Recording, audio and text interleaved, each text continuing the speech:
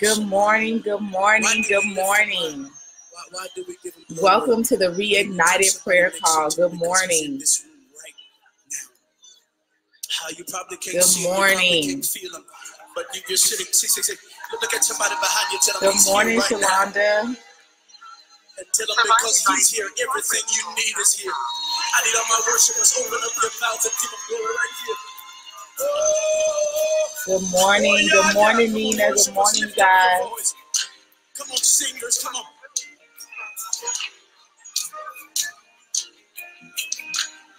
Good morning, good morning. Hey, honey. Good morning.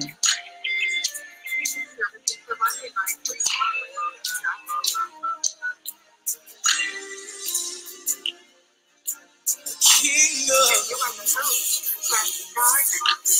bow down.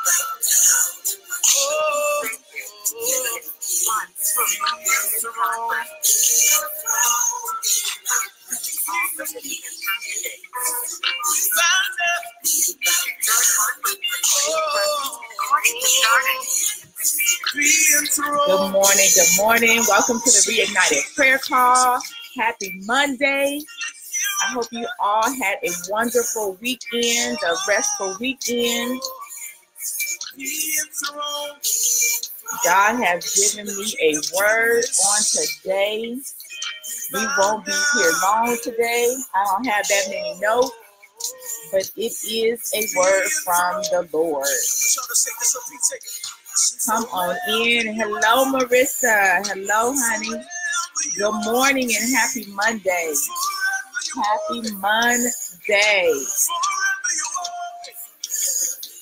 Good morning, Jackie. Good morning. Welcome and thanks for joining us this morning on the Reignited Prayer Call. Good morning.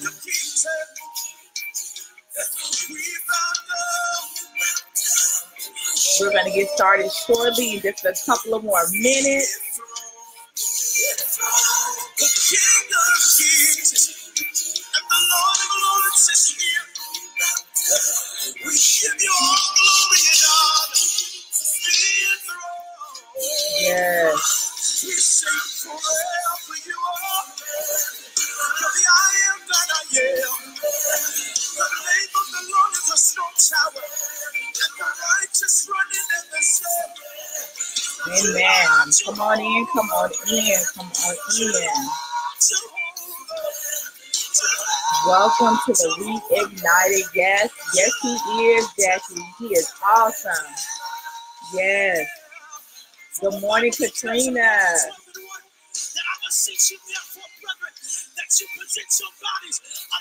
A living sacrifice. Unto God, which is our reasonable service. I need somebody to lift up your hands and open up your mouth and give them what nothing like starting your morning off with worship and praise, devotion and prayer. It just seems like it sets the whole pace and the whole tone of your day. Even when something tries to come up against you throughout the day, you'll just remember the prayer. You'll remember the devotion on this morning. You'll remember the worship. And you won't even get to be able to take it with a grain of salt and keep it pushing. Good morning, Pamela. Good morning, First Lady Renee. Hey, sis. Good morning, Missy. Good morning. Good morning, Mama. Good morning. My mama is on the line this morning.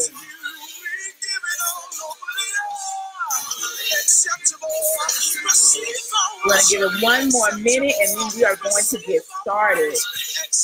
Good morning and welcome to the Reignited Prayer Call. For those that are on the line, good morning, good morning.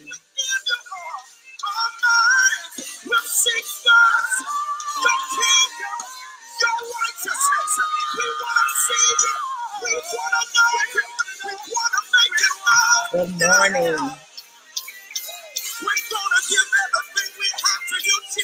Yes.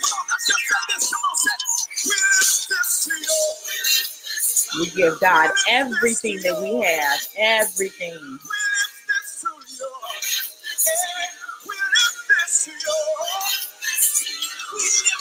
All right, let's go ahead and let's get started with good affirmation. Absolutely, you got to start your day with affirmations and declarations and speak life over yourself all day long. Is so important. Well, good morning. Good morning. Welcome to the Reignited Prayer Call. Happy Monday. Oh, y'all, let me turn this TV off in the background. Hold on one second.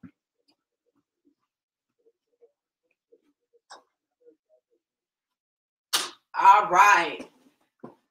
Amen. We want as less distractions as possible as we're doing our call. And we're just going to move on as the Lord has given us. Dear most gracious Father, Lord, we just thank you on today, Lord God. We thank you, God, for waking us up another day, Lord God. We thank you for being in our right minds, having our health, our strength, Lord God, finding our families doing okay on this morning, oh God. Lord God, we ask that you just cease all distractions, oh God, so that we can focus on you this morning as we're giving you the first fruits of our day, the first few minutes of our day, Lord God, to worship you, to praise you, to receive a word from you that will take us throughout today. Lord, we just thank you, we praise you, and we give you all the honor, the glory, and the praise. In Jesus' name, amen, amen, amen. Well, welcome to the Reignited Prayer Call. I am your intercessory host today, Miss Jackie Morrison. I am glad that you decided to be with us on today. Oh, thank you, Tammy, honey. This is something real new, girl. Real new. I'm like, okay, I hope this gonna work because this is all I got today. It's been a long weekend. So anyhow, welcome to the Reignited Prayer Call. For those of you who are on this morning and that's going to go on the replay on today, I praise and thank God for each and every one of you. So we're going to just jump right in this morning. And we're coming out of 1 Kings chapter 3, verses 16 through 28. And the Lord had gave this to me about, I think the week before last, Wednesday before last, during my fasting time. It's so important that we fast. I don't know if you guys fast, but I have a standing weekly day that I do a 24-hour fast every single week. It's so important that you guys fast and get clarity. Good morning, Doris. Get clarity on what God wants from you, getting closer to God and just being in God's presence. And so anyhow, he gave me this story, and I'm like, Lord, why are you giving me this story? And sometimes he'll give you something, but you really don't understand it right away. So you just make sure you write it down. I always talk about writing stuff down in your journal, jotting things down, putting it in your phone, because you will never know when you're going to go back to it or when he's going to give you the revelation for that thing. And so on my way home last night from California, God gave me the revelation on this passage of scripture.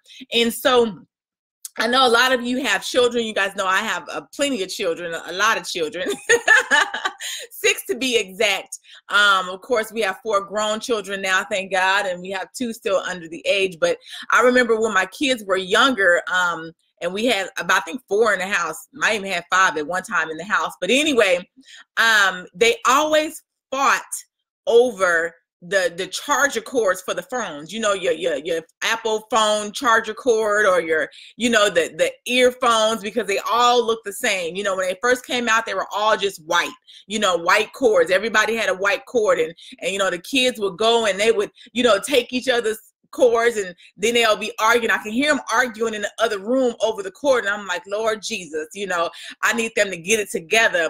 And so eventually, after them arguing over the cord of who cord it is, here they come. And you can hear them walking down the hallway because they're still arguing, and they're coming on in. And then, Mama, this is my cord. No, it's my cord. It's my cord. I know this is my cord, you know, and they arguing over this white cord. And so, you know, I tell y'all need to just figure this thing out. And even after a few more minutes go by, they just start getting on your nerves. And so finally I just say, you know what? Listen, if y'all can't figure this out, ain't neither one of y'all gonna have the cord. I'm gonna take the cord, and the cord gonna be mine. Nobody gonna have the cord. And if y'all don't stop arguing, you're gonna get it, right? Because you're getting on my nerves now, right? And so eventually what normally would happen is the persons who cord it really would say, you know what, you can just have the cord. You can have the cord, forget it, you know. And they would in some sense kind of give up. But then at that point, I knew it was their cord because they didn't want to get in trouble behind the cord. And so I would eventually, I would give them the cord because I knew whose it was. And then I would, of course, go find another cord for the other child. And so that's just like this story that we're going to read on today, coming from 1 Kings 3:16 through 28. And it says, sometime later, 2 prostitutes came to the king to have an argument settled. Please, my lord, one of them began, this woman and I live in the same house. I gave birth to a baby while she was with me in the house. 3 days later, this woman also had a baby. We were alone. There were only 2 of us in the house. But her baby died during the night when she rolled over on it. Then she got up in the night and took my son from beside me while I was asleep. She laid her dead child in my arms and took mine to sleep beside her.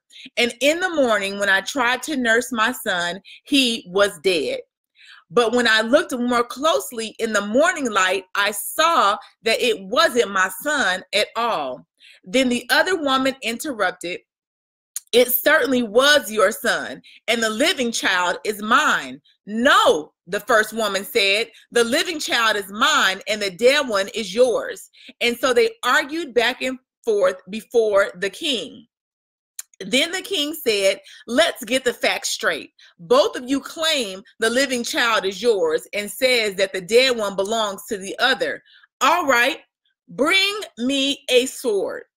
So a sword was brought to the king. Then he said, cut the living child in 2 and give half to one woman and half to the other. Then the woman who was the real mother of the living child and who loved him very much cried out, oh no, my lord, give her the child. Please don't kill him. But the other woman said, all right, he will be neither yours nor mine. Divide him between us. Then the king said, do not kill the child, but give him to the woman who wants him to live, for she is the mother. She is his mother. Amen. And so have you ever felt that way before? Like you keep fighting over something. You keep fighting over something and you just get so tired of fighting over it. And so you know what? You just say, you can just have it. Just take it. Whatever it is, I'm just tired of fighting over it. And so in verse 20, it states, then she got up in the night and took my son from beside me while I was asleep. And she laid her dead child in my arms and took mine to sleep beside her. And that's exactly what the enemy wants you to think, that your dream is dead. That very thing that you're fighting over, the enemy wants you to think that that thing is dead. And so he'll come in and he'll steal it because you think that it's dead, that you can't nourish it or release it, so that you can't nourish it or release it to the world. Okay. And a lot of us have those babies. We have those things that God has said, okay, you know what? I'm going to give you this dream. I'm going to give you this vision. I'm going to give you this thing. And I want you to nourish it and raise it and release it to the world. But the enemy is steadily trying to come up against it and steal it. And he wants you to think, you know what? That thing is dead. It's not alive. And he wants to steal it from you because the enemy knows that if it gets released, how powerful it's going to be, how wonderful it's going to be, how it's going to make you who you are, the promise that God gave you. And so a lot of times we can be so asleep we can be so asleep, you know, and to that very thing that will allow the enemy to come in and steal it from us. I know you guys have heard the saying, stay woke. We got to stay woke. And that's how it is sometimes. Y'all remember when y'all had that newborn baby? And I know me, when each one of my babies that I had, there was times where I just couldn't sleep because I would sit there and I would look at my baby and I'm like, dang, that's my baby. That, you know, I had this baby. And then I wanted to make sure that the baby was breathing. Every 5 minutes, I'm looking over to make sure the baby was breathing, so I could barely sleep. But this woman was probably tired. You know how we're up all night, we're feeding, we're not getting any rest, you know, with that newborn baby. So she was probably in a dead deep sleep. And while she was in that dead deep sleep, that's when the enemy, this other woman, tried to come and steal her baby. And that's exactly what the enemy does to us. He tries to catch us off guard when we're not paying attention, and he tries to steal our joy. He tries to steal our peace. He tries to steal the little bit of hope that we have. And so in verse 22, it says, then the other woman interrupted, it certainly was your son. And she said that the living child is mine. And so have you ever felt just like so much persecution is happening in your life? Like darts are just being thrown to you every which way. And you're trying not to retaliate. You're trying not to react, but you're trying not to get revenge. You've been on attack and someone has been trying to make a lot out of you. You know, you just getting things, people are talking about you, they're saying things, they're lying on you, and you want to get revenge, but then you just get tired. You get tired of fighting. You get tired of trying to prove yourself. You know, people are trying to make a lot out of you, just like this woman was trying to make a lot out of her and say, that's not your baby, but you know it's yours. You know you had that baby. And so the Lord knows your name. The Lord knows your heart. He knows what belongs to you. It don't matter how much you're trying to prove yourself or how much you're trying to, make everybody know that, this is who I really am. The Lord knows your name. He knows your heart. He knows what you're going to do. He knows what you're going to say. He knows exactly what's on the inside of you. And he knows what belongs to you. So you don't have to fight over anything. You don't have to fight over anything. What you are fighting over, you don't have to. All you got to do is claim that it's yours. And I yesterday, as I was preparing this message, the Lord, I heard in the spirit him say that you don't have to fight anymore. So I don't know who's on this call this morning that's fighting over something. They've been fighting over it. You've been fighting over it and fighting over it. But the Lord told me to tell you on today that you don't have to fight anymore. God is going to hand it over to you. It's yours. You don't have to fight any longer. It's yours. And so in verse 25, it says, then he said, cut the living child in two and get half to one woman and half to the other woman. My God, Jesus. And so the blessing and the promise of God that he has for you, it won't be a partial blessing.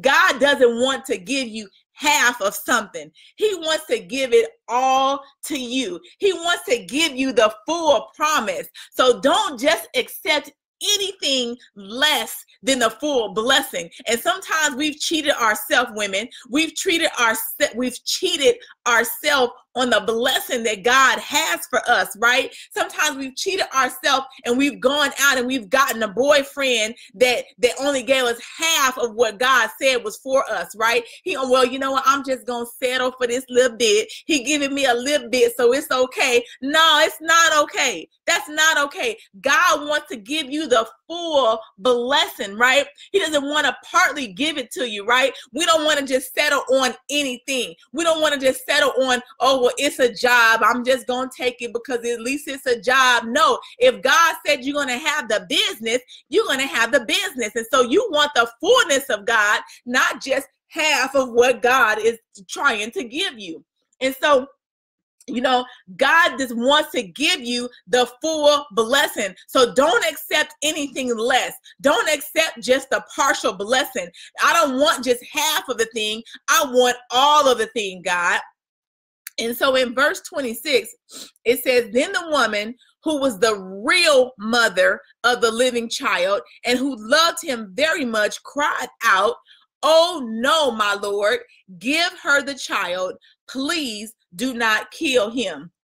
And so sometimes we have to let go of the very thing that is so dear and precious to us. We just got to let go of it. You know, I've gone through some things with my children, and y'all know your kids are very dear to you, but sometimes you got to just let them go. You got to let them go, and you got to give them back to the Lord. You got to give it back to God. Sometimes we've had jobs or we've had friendships that we had to let go of, but we just have to give it back to God. We just got to let go of it. And God is saying, don't worry about it. You just letting go temporarily. It's not going to last long. It's just a temporary thing. My God. He says, I'm going to give it back to you, but I need to see where your heart is. I need to see, do you really love this thing? I need to see if you really want to nourish this thing. I need to see if you're really going to take care of the very thing that I gave you. So I'm going to take it from you temporarily because I want to make sure that your eyes are on me and not just that thing. My God. It's just going to be a temporary thing. And so for some of you who've been fighting over that thing, you might have had to let go of it. But God said it's only temporary. It's only temporary. It won't last long. It won't be long. He's going to give it back to you. So don't worry about it because it's coming back. But during the time that he has that thing, that the enemy is trying to steal that thing, make sure that you're keeping your eyes on me. And so you need to, will you allow God to handle the thing for you? Will you allow him to handle it for you? And will you intervene and try to continue to plead your case? You know how sometimes we just keep going on and on, just like your kids, they're trying to plead their case. And you like, boy, listen, go on somewhere.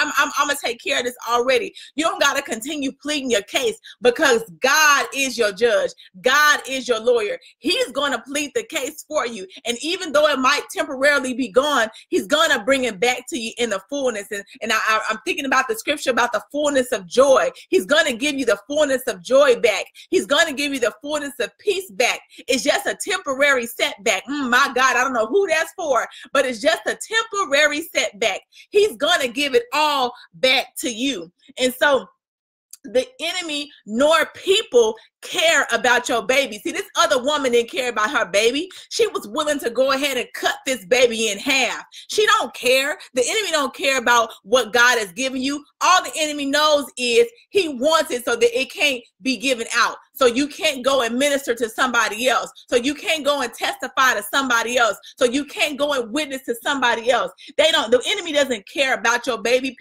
So a lot of people don't care about your dreams. If they can't have it, if they can't have what's yours, they don't want to see you have it, right? And so, you know, sometimes you have something and somebody will look at it and they want that thing. They don't care how they get it, but they just want it because they don't care about it. They just want what's yours and they don't want to see you have it. Well, if I can't have mine, you can't have yours. And that's what this woman was doing. She was saying, well, my baby died. And so since my baby died, I'm going to take yours and we're going to cut yours in half because if I can't have my baby, you can't have your baby. But no. It don't work like that. It don't work like that. What God has given you is for you. It's your thing. It's your blessing. It's your baby. It's your dream. And so, you know, people don't want to see you happy. They don't care. They want to see your baby die. People will try to make you look like you're the villain. They'll try to make you look like you're the villain, like you're the one, you're the bad guy. You're the one that did this thing. Or they'll try to make it look like you're in the wrong for doing what's best. Have you ever been there before? You're doing what's best for yourself. You're doing what's best for your family. You're doing what's best, what you think is best, but people will try to make you feel like you're not. They'll try to make you feel like you're not doing your best. And so this woman said, you know what? Let her have the baby. Even though that was her baby, she was doing what's best for her baby because she loved that baby. But the woman didn't care about that. She just said, let's go ahead and cut this baby right in half. My God, my God. And so going on to verse 27, it says, then the king said, do not kill the child, but give him to the woman who wants him to live, for she is his mother. And we know that Solomon was one of the wisest men in the Bible. He was one of the wisest men in the Bible. And he said, you know, he played this whole thing, this whole mind game with them. And so he knew that because that woman, the real mother, loved the baby so much that she didn't want to see him being cut in half. So at that point, he knew whose it was. Just like I tell if the two kids was arguing over something and you say, you know what, if y'all don't figure it out, both of y'all about to get it. And so the one whose it really is to say, you know what, they can go ahead and have it, because I don't want to get in trouble. I don't want to be the one in trouble. And that's just like it is in this story. But because you are passionate, because you love your baby, because you know that God has given it to you, because you know that what you have will bless somebody else, what you have will bring people to salvation, because what you have will make you a multi-millionaire. Well, what you have will make you your ministry successful. God will give it back to you. Just like he gave that baby back to this woman, God will give it back to you, because you're passionate over it, because you know it's yours. You don't have to fight over it. You don't have to argue over it, but God knows it's yours. He knows it's yours. He says in Luke 1:45 that he will fulfill his promise to you. And he gave that lady back her baby. He gave it back. He gave the baby back to her, because God knew that she loved that baby. Just like you love your dream, just like you love your vision, even though if it's gone temporarily or it looks like it's not about to manifest. My sister Tish always talks about your dreams and everything being manifested in this season. Even if it doesn't look like it today, don't worry about it, because it's only temporary. Tomorrow it can happen. The next minute it can happen. It can manifest itself. And in 2 Corinthians 4:17, it says, in this small and temporary trouble we suffer will bring us a tremendous and eternal glory, which much greater than the trouble. It says, in this small and temporary trouble we suffering. See, she suffered a small temporary trouble. Sometimes we feel like it's so big and it's forever, but in God's eye, it's a small and temporary trouble that we're suffering. But that little trouble, that little suffering is going to bring us tremendous and eternal glory. The little suffering that we're suffering down here is going to be nothing when we get over on the other side. My God, when we make it through those gates, my God. And he says that you well done, my good and faithful servant. You've been you know, well done, my good and faithful servant. And that's what we want to hear at the end of the day, my God. And so I want to go back to verse 16. I know we kind of went backwards, but I want to go back to verse 16. I want to point something out here. It says in verse 16, it says, sometime later, 2 prostitutes came to the king to have an argument settled. And I want to point the word prostitutes out to you, because that tells me that just because of your occupation or your lifestyle isn't lined up with God, he still will fulfill your promise and your purpose. My God, God still trusts you that you will love and care for your baby, that you will love and care for the thing that he gave you, even though your current situation or environment doesn't reflect that. So just because she was a prostitute, they were prostitutes, didn't mean that they were going to judge her any differently. Didn't mean that they were going to treat her any differently, that Solomon was going to treat her differently. But because that she still had that baby, she still loved that baby. We don't know why she was a prostitute. We don't know why these prostitutes were living in the house. All I know is that that prostitute that day had a baby. She had something that was on the inside of her. She she birthed this baby and she loved this baby. That was probably the only thing that she had that she loved. And God is telling you on this morning, women of God, that whatever that thing is, it doesn't matter what your situation looks like, what your environment looks like, what your occupation is, that he knows that you love that thing, that he's going to give it to you. It might be a temporary setback, but it's yours. It's yours. And we don't know what happened after this story, but I would assume that after she got that baby, I'm just assuming something right now, that maybe she cleaned up her life, that maybe things start to get a little bit better for her because she felt like, you know what, I got what I needed. I got my baby back. And so now I'm going to get on the straight and narrow. And so even right now, if you're not on the straight and narrow, my God, if you're not on the straight and narrow, God will still give you that promise. He's still going to give you that purpose. He's still going to give you that very thing that you long for, that you love. It might be just a little bit of peace. It might be just a little bit of joy, but it might be that very thing to put you back on the road to success and get you out of your current situation. So God is saying to you this morning that it's already yours. It's already yours. In Galatians 6:9, it says, just don't get weary in well-doing. Justice will be served. My God, the baby is yours. The dream is yours. Thank you, God. Thank you, God. That was a word of the Lord on this morning. And prayerfully, I pray that you got something out of this word this morning. Don't give up on it. Don't give up on it. Justice is going to be served. Justice will be served. As the enemy is trying to come in and take your baby, don't worry about it. God is going to make sure that that baby is yours some way or another. All right.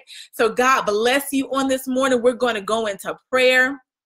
Dear most gracious Father, Lord, we thank you, God. We thank you for giving us our babies, Lord God. You have given us dreams. You have given us books. You have given us businesses. You have given us ministries, Lord God. You have even given us emotional good health, Lord God, and mental good health, Lord God.